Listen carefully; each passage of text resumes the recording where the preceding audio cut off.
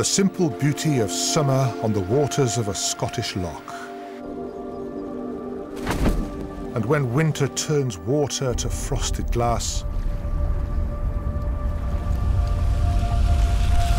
beauty comes with a soundtrack of silence. And born of this silence, this ice, a sport. The hush, broken by the rumble of granite. Like a child of the wilderness, the roaring sport was heard and then slid away.